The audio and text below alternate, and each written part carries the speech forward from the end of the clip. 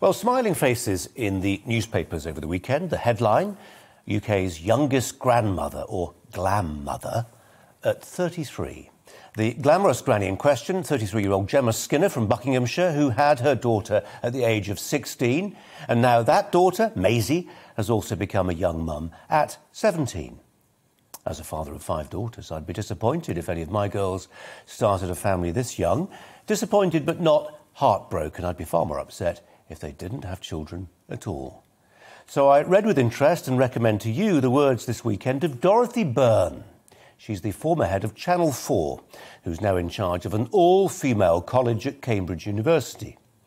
Dorothy has done something quite remarkable, deeply countercultural and, in its own way, wonderfully shocking. She's introduced fertility lessons for her students. She told the Sunday Times, young women are being taught that they all have to do well in school, get a degree, be successful in their career and be beautiful. The thing that is getting lost along the way is that you forget to have a baby.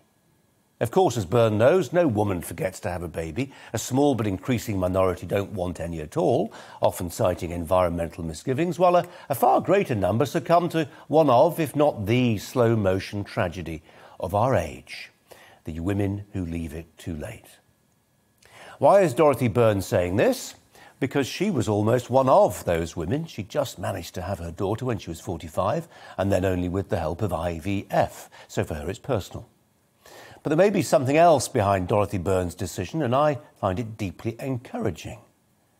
Byrne was a former investigative journalist, a woman who built a career finding true stories that people didn't want telling or didn't want to hear about.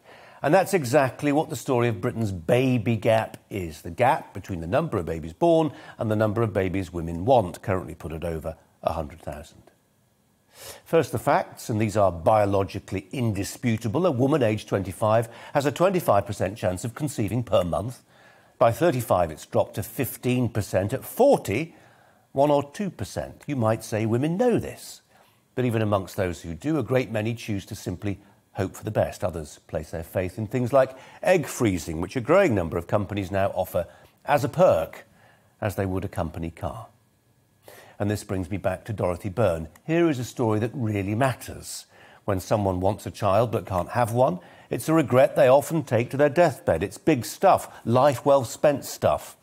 And I suspect Dorothy Byrne knows that we've created a culture which encourages thousands of women to sleepwalk into a future, if pressed, they would have avoided.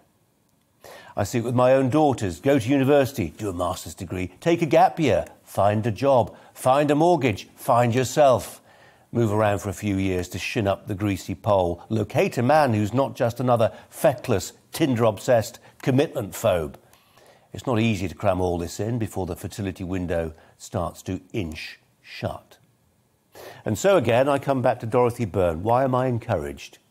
Because Dorothy is the very essence of the new establishment, a former head of news at Channel 4 who goes on to run a college at Cambridge. It's almost a cliché.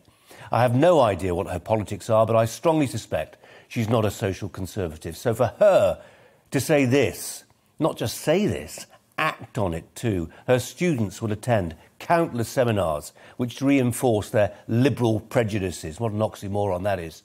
Seminars about men, environment and race, you know the drill. So it's a big deal, and we need more women like her to speak out. My late wife, who gave up a big job in journalism to have our 6 kids, felt her generation had a responsibility not to stay quiet about fertility. Were she still alive, I think she'd point to the lorry drivers and say, look, it's possible for society to value things it forgot to value. I think she'd point to Gemma Skinner, a grandmother at 33, and tell people to stop effing sneering. That's tonight's Brazier Angle.